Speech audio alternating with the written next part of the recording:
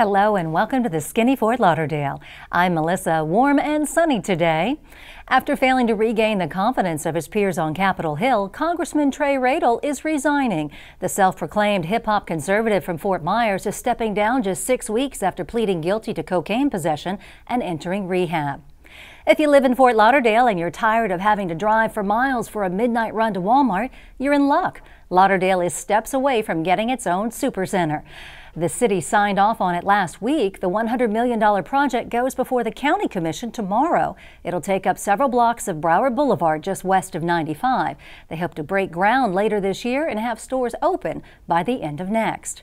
Royal Caribbean cutting short a 10-day Caribbean cruise after more than 600 passengers and crew members were sickened by the norovirus, often known as a gastrointestinal nightmare.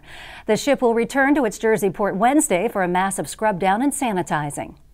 Lauderdale's airport making the top 10 in the nation for most guns intercepted. Fort Lauderdale Hollywood International ranks 9th with 45 guns taken in last year. Atlanta's airport was tops with over 100 firearms confiscated. First-class postage going up today. The cost of a stamp rising 3 cents to 49 cents.